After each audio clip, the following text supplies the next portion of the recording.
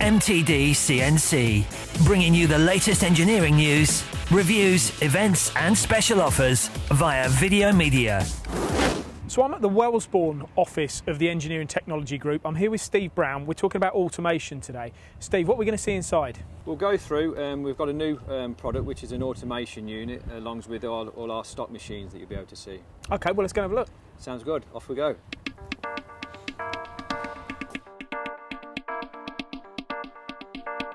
So Steve, principally what have we got here? This is a standard automation unit, okay?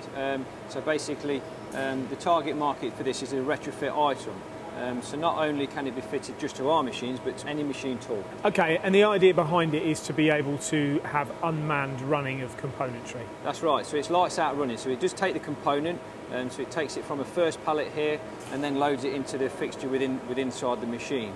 On the other side there, we can have obviously loading of the raw material, and the robot takes care of the pallet change system as well. Now you're loading here onto a 5-axis machine, but is that because this is sold, or is this because this is a solution? Yeah, this is a customer's machine.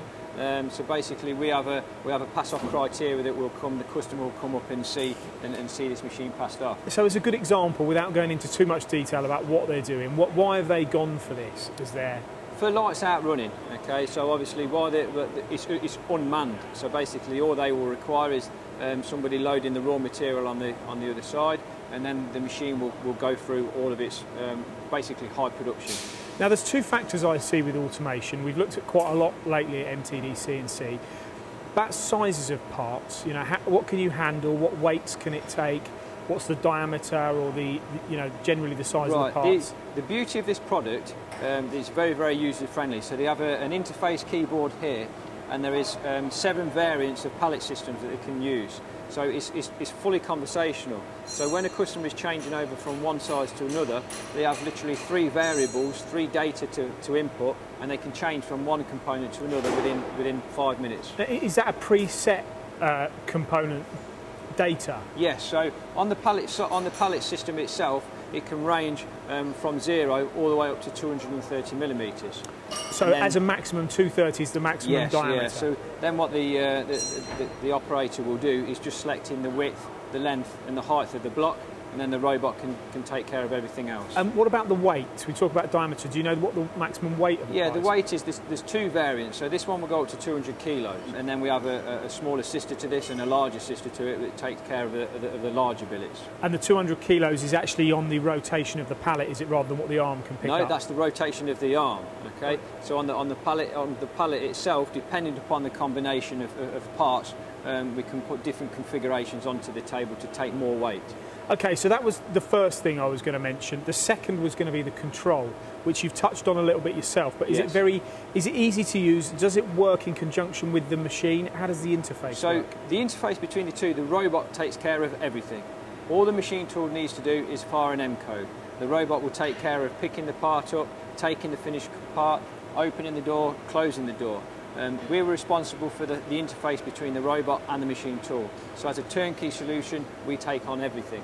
So would I be right in then saying this isn't necessarily something that you need to sell with a machine when they buy a machine? You could sell it to someone who's already an existing user of a machine tool and just wants to move into more automated manufacturing. Exactly. The beauty of this unit, it can be moved around on a dolly trolley, on a pump truck. Okay.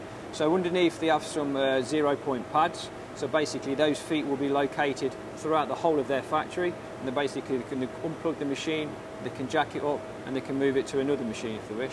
So that's pretty impressive. So what about the time it would take to do that from, let's say you're on the Quaser UX300 5-axis machine here, and you wanted to put it onto the feeler next door, what sort of time are we talking? Basically as quick as it is to unplug it, you'll transfer it over, drop it back down, plug it back in, and then you've got 5 minutes to set it up. You may need to change the grippers or the plates on the top there, but everything is pre-programmed in the robot itself.